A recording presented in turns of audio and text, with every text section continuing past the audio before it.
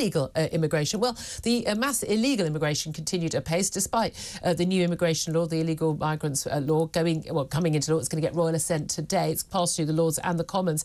But within 24 hours of that happening, a whopping, wait for it, 574 Channel migrants arrived in the UK in just those 24 hours. Let's talk to Stephen Woolfe about that. He's director of the Centre for Migration and Economic Prosperity. Good morning to you, Stephen.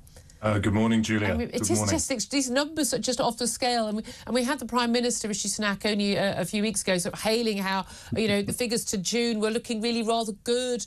It was down 20% on the previous year, which had been a record year, of course, so still massively high. But of course, we hadn't hit the mild summer months, and wow, we are getting those summer months now, aren't we? We certainly are, and we certainly expect more. After all, Europol, the Italians, and the European Commission were deeply concerned over the fact that it was nearly 350,000 are expected to arrive via Greece and Italy this year. Mainly, obviously, those coming into Italy are coming up across the oceans from Africa. And when those levels of numbers come to Europe, you know that a large proportion of them are going to head their way across it to the Channel and try and cross over from that route, as well as the route that's coming down from Afghanistan via Turkey, which we now know is expecting around another 50,000 later this year as well. So the numbers and the pressures are not going to go away. It is a big day for the government to get through, finally, the Illegal Migration Act as it will become. Yeah. But of course, the big centrepiece of that, the Rwanda policy, is going to be held up until the autumn because it's still in the courts and the Supreme Court now. Exactly. Needs to decide whether it's possible. It's just going to keep on going. Everything does just keep on going, doesn't it? I mean, that's the thing. We never seem to actually get to the end of this, any action on it. I mean, this is the interesting thing, though. This is one of the big 5 pledges that Rishi Sunak made. We've had all these pledges on the NHS. They're not working out. Pledges on the economy. They're not looking very promising right now. Stop the boats. A very, very clear policy. No one thought he was going to stop the boats, but a good effort to do so. There's really no sign of any real action on that actually happening. Now, the intentions, I think, are there, and certainly from Suella Braverman, the Home Secretary, but there's just simply no sign that any action is actually going to have an impact. What could they actually do with living with what they've got in terms of Home Office civil servant activism and living and incompetence and dealing with lack of border force, lack of French cooperation, and indeed dealing with our woke judges?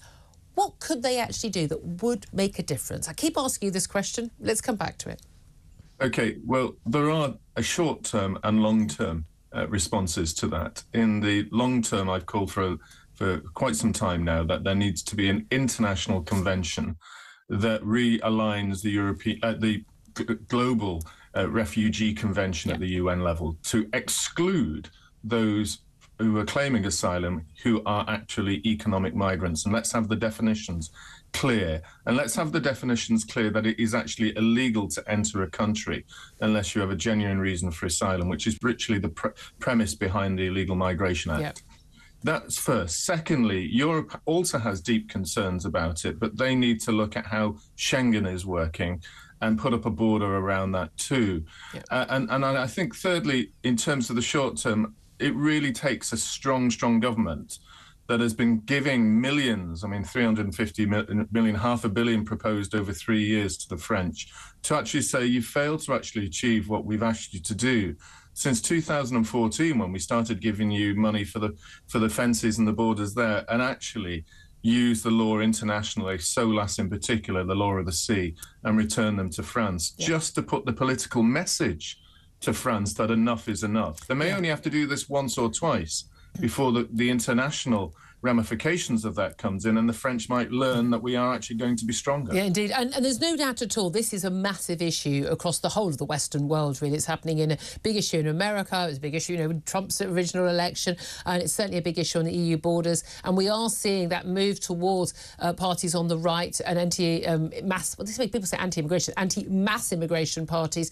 Giorgia Meloni's election in Italy, very likely we could see Marine Le Pen being elected the next French president.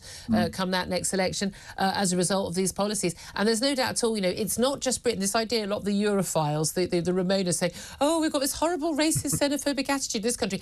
The whole of Europe is going, what have we done? Inviting all these people, having an open border policy. Sweden, Germany, others are going, we have made a horrible, horrible mistake. This isn't working out.